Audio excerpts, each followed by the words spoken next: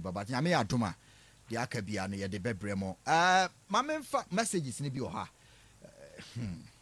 mamemfa some 3 minutes and clear being free ho or say has of folks players especially should come and see Bolo players. Edward Frimpong say please, he has shown hard work pays. Greetings to my wife Dorinda. Messages no eba takra de apo ana apo aho na ohinijan apo na ohinijan wo hwe ye free or say I'm watching live from Russia. Okay, messages no bebre wo ha. See Ronaldo na oh wow amanfo no mamemfa some 5 minutes enye adwuma we mra sesi ana yemfa stories nto aso Kofi oba the anti ampese me story we free ho no very serious and critical. Okay, ye beba be din komo ewo ye main topic ne so but exactly 8.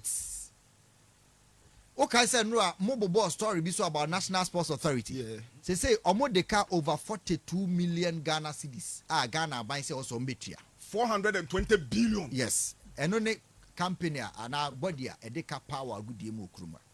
Say nye companies nyina. Tie union bi a body bi e ho no. Omo na so omo hwe sports so nyina wo Ghana. Tim wa wo mpe sports a wo nte ase no. Eno na ye the Center for the Organization of Sports in Ghana. TGFA shomase Ghana volleyball cricket. Na the entire dream ekoso ho na ye ka amanfo anyini no. Se mo pe evidence enura na ye ka. National Sports Authority se mo tie yen a. Se say Professor Patrick Chumasi ana ye director. Ana Kwadwo Badman eye bochem. Hwe mesra mo se mo be call na mo share Facebook no. Angel 102.9 mesra mo me call na mo the video na baba mo nyina so. Munim say before Honorable Isaac Asiama started say OC multi-purpose sports complex isi. SK na Ghana ye nibi e wo soro ho ene se hwe area ho di talent ho nyina na mo say. Angel. Ena Ashanti Gold Limited. Mutie ni ye.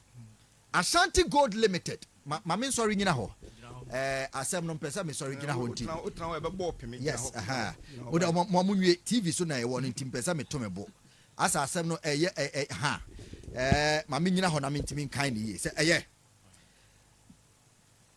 mutie ni ye o. Obayetie. Ashanti Gold Limited. Omo ye company a omo to gold. Na omo nya sika. And omo hu se e wo se omo di bi ko areas na omo ye adwuma no. Omo bua na omo invest in sports. Na, yes. And omo te upon mon calculate $2 million. $2 million. Yes. $2 million. And Ashanti Gold Limited omo te ye. 1 million be 5.7 million. Yeah. Na asam na wo ho ne se $2 million na omote in 2014 and omote ma National Sports Authority omanfa ma abaye o se omonfa nsisi multi-purpose sports complex ewo areas yi oba me enchire scanning aha ai ebeye 116 billion 116 billion old cedis 116 billion 1 billion sir 116 okay na omuso omunkosi bi wo wa omunsi bi wo dadea so inchi dadea so minimum omunsi bi wo Boase ene Accra Legon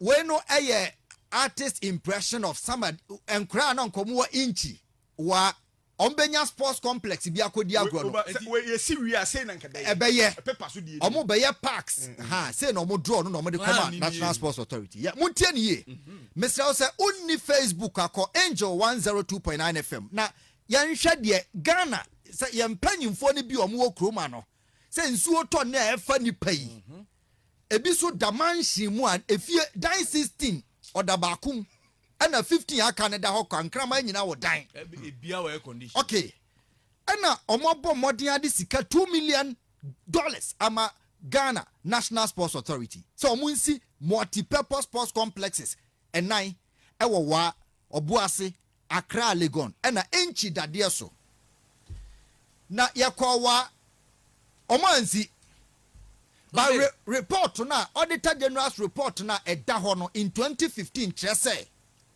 the project is completed. Yeah. And the money disbursed.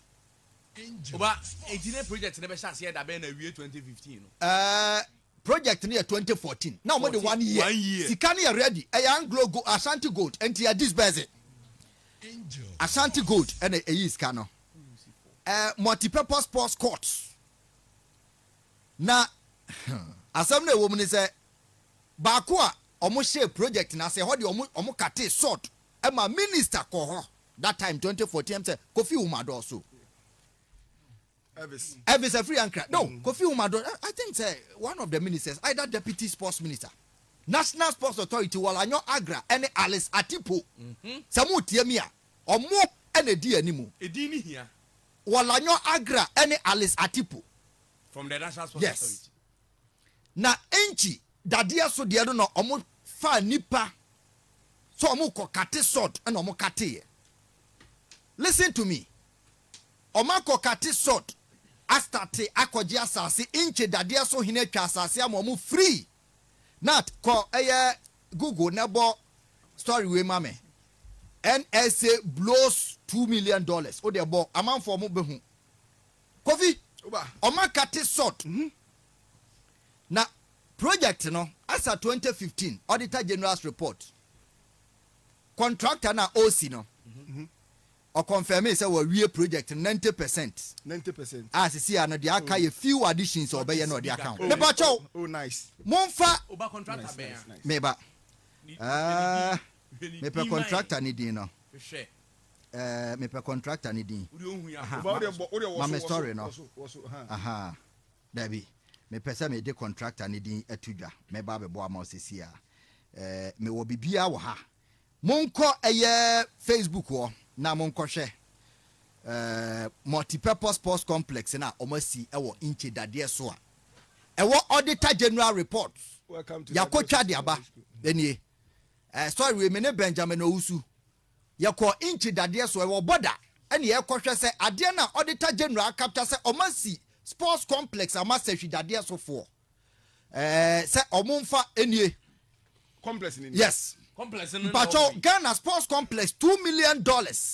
And in the hono. Complex ye odi inkusi. Where you done contractor no munko for them o mudi see.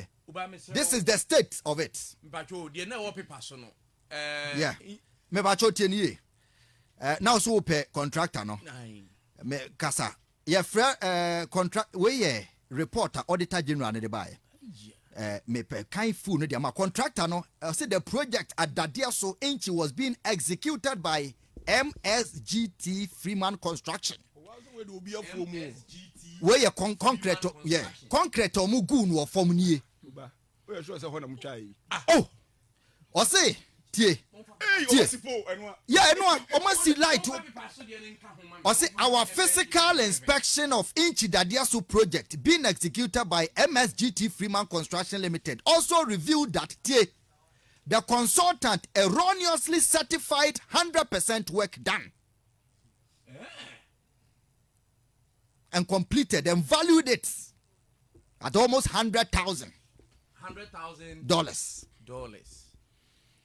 A project ni nyina and the hon inchi dadia so sports complex o masiama krom ho for den da hon say multi-purpose ai just a multi-purpose no oh floor no omugu ya no nie omo gi sika na ye kate sword no nti inchi dadia so for omo ntumi nka omo asem and omo nimba bi asika no free but omo gi sika no National Sports Authority ho am ye disperse Ashanti Gold Limited releases carry the man $2 million e man National Sports Authority yes atipomu yes and my idea Ghana and inche for some more share wo Angel TV a munim ba bi asika ni free ba Ghana sika na ye ama National Sports Authority and o ma confirm Auditor General's report say o man si awie consultant ne se wa wie floor no the cost of dabi inche de no ye ko na o se wa wie I say they aka $100,000 am say the project will be completed inche for the winning so more multi-purpose sika no de asa Oma wie sika na sai